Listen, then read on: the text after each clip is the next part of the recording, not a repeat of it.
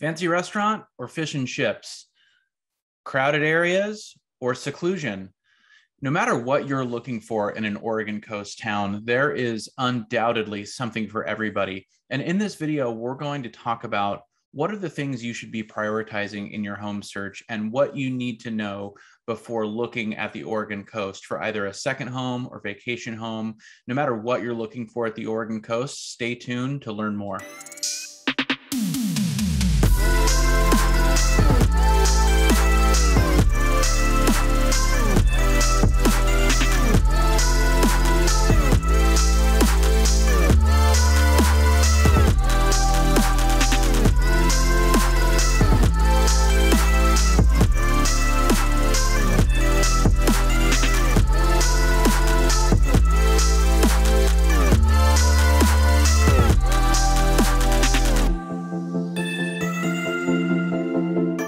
Hey everybody, this is Paul Clem with your home team coming to you from the Oregon coast. And if you want to learn everything there is to know about what it's like to live, work, eat, sleep, play, and the pros and cons of living at the Oregon coast, make sure to hit that subscribe button and tap that little bell so you're notified every time we drop a new video. And we are getting people every day calling us, emailing, texting, who are thinking about moving to the Oregon coast or relocating here. And we love to hear from you. So if you are thinking about relocating to the area or moving to the Oregon coast, give us a call, send us a text, shoot us an email, or even schedule a Zoom call in the description below. No matter how you get a hold of us, we have your back when it comes to moving to the Oregon coast. So if you're looking at the Oregon coast for a beach house, whether it's a second home, it's a vacation home, or you're looking at relocating full-time to the area, there are undoubtedly a number of reasons and a number of things that draw you to the area. Obviously the beauty, obviously, the different towns in terms of what they have to offer, the activities, the restaurants, the shops, and just the beauty overall, the landscape, and just kind of living that Oregon coast lifestyle. So in this video, we're going to talk about the top 6 criteria that you should really be weighing when you're looking at each town or each region of the Oregon coast. And number 1 on this list is going to be a proximity to the airport. So obviously PDX in Portland is the only international airport in the state, and that's where the majority of air travel comes in and flies out of.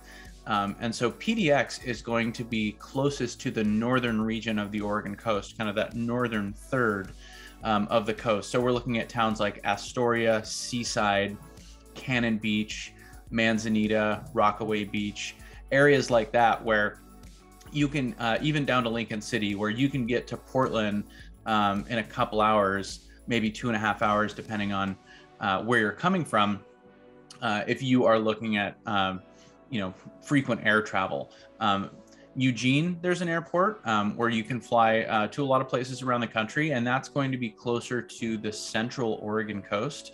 So, you're looking at like from Lincoln City down to Newport, down to Florence, and the towns in between there.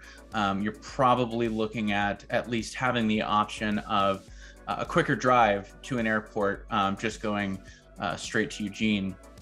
And then going down on the southern part of the coast, you have the airport in North Bend, which really only services flights from a few different areas. And it's primarily servicing the golf resort. So, you're going to get frequent flights in from like San Francisco, Denver, Portland, maybe Seattle now.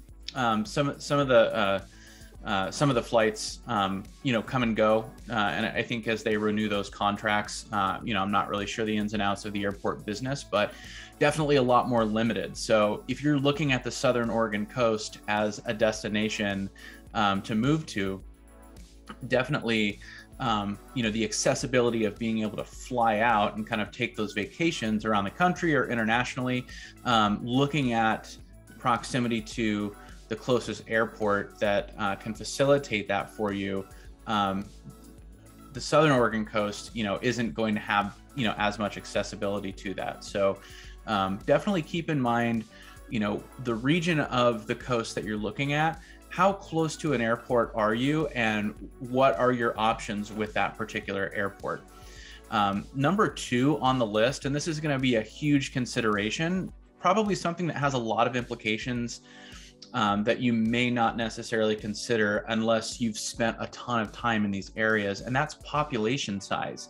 You have towns like Lincoln City and Newport and Astoria and Florence. These are going to be maybe 7,000 up to 10,000, 11,000 people, pretty good sized small town, but they're not created equal. You look at a town like Lincoln City, and if somebody told you 50,000 people live there, it would be easy to believe because it's such a large stretch of the highway.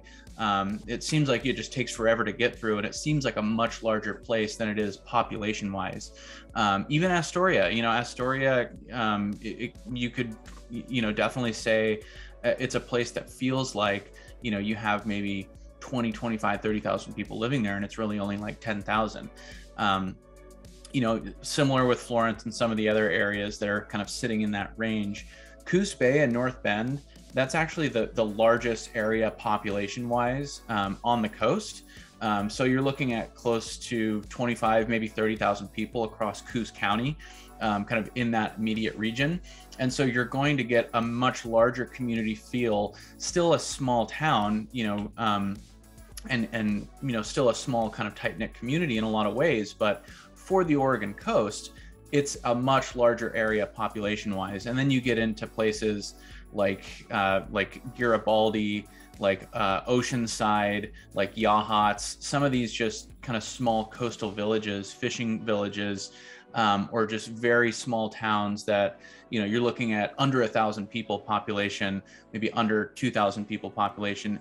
Your experience in those areas is going to be vastly different day to day, just purely based on the amount of people around you. So depending on what you're looking for, looking at the population size, but also kind of what the implications are on that particular town, is going to give you a much better idea of what places, what areas are going to suit you best as you're going through this search. Another thing too is just the activities and the amenities that a particular town offers. You'll find yearly events, annual events up and down the coast, and there's so much to offer where if you lived in one town, it's not like you couldn't drive up, maybe 50 miles, 75 miles to a town where there's another event going on necessarily. And you may not want to be living in a town that for a week out of the year, brings in 50,000 people or 100,000 people over the course of that time. Something like the Newport Seafood and Wine Festival, for example, that's just crams the city traffic, and it's great for the local economy, but also, if you're living there or spending your time there, that might be more of a nuisance than you're looking for potentially. And then beyond the activities that are going on throughout the year in these different areas, just the amenities. You're going to have a lot of towns that, have trails and parks, and a lot of Oregon coast towns have great boardwalks, and then some don't. So, trails and access to the beach, for example, and how those beaches are maintained and cared for, and what sort of, again, just overall amenities that these towns offer, you're really going to get a wide range. So if you're looking into what's fitting your lifestyle the best, and if you like to go on walks, for example, or if you have a dog and you want to go to a park or live near a park, maybe if you're offset from the beach a ways, depending on what town you're in, those are all things that you should be prioritizing in your search. And then kind of in that same breath, number 4 on our list is the kind of the local commerce, restaurants, shops, boutiques, galleries. You'll find a lot of similarities and a lot of crossover across, up and down the Oregon coast, and in different towns and different regions.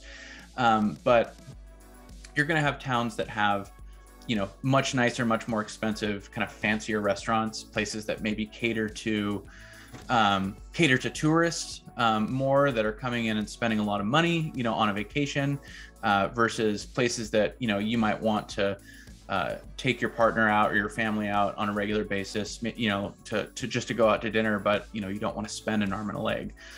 So looking at, the restaurants that are offered, are they kind of catering to the locals, or are they more catering to the tourist industry? Again, there's going to be a lot of gray area and crossover in these places, but and then again, along that line too, just looking at the shops that are offered, whether it's antique stores, boutiques, gift shops, or just local vendors.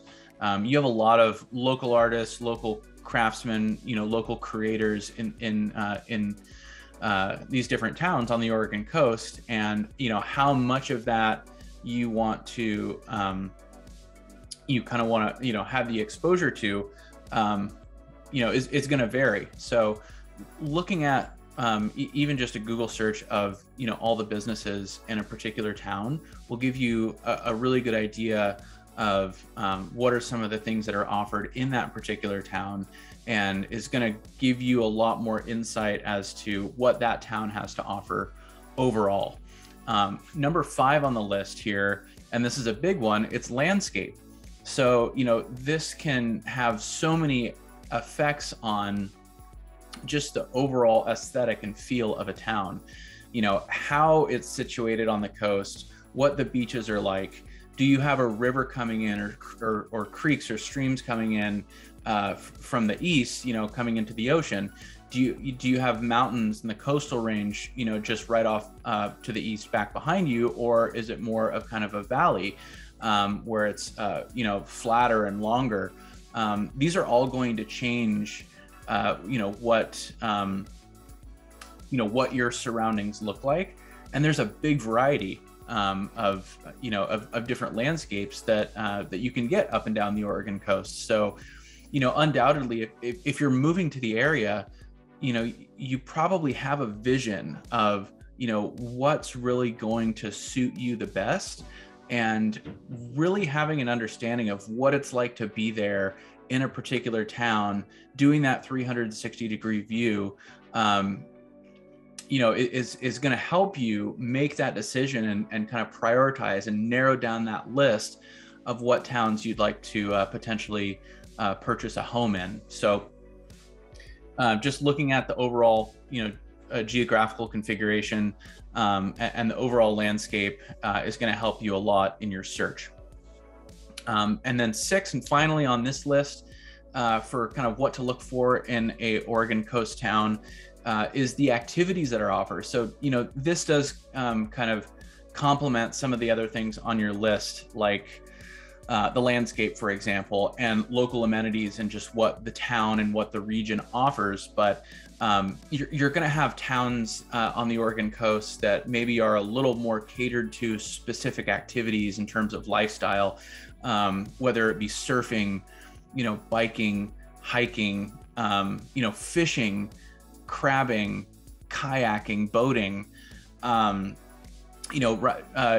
a lot of towns that are set right on the sand dunes, so you have things like ATVing and dune buggies and things like that, where, if that's something that's really important to you and you have an ATV and you want to be able to use that on a regular basis recreationally, there's going to be regions of the coast where that's going to be right on your doorstep. And there's going to be regions of the coast where you have to drive, 60, 90 minutes to get to your spot. So golf courses, there's really golf courses set all up and down the coast for sure, but not all courses are created equal. And there's going to be areas and regions that are a little more heavy on golf, places that maybe have a course or two in town, or places where you might have to drive to a particular course, for example. So all of these things put together, are going to help you get a better understanding in this huge pool of options that you have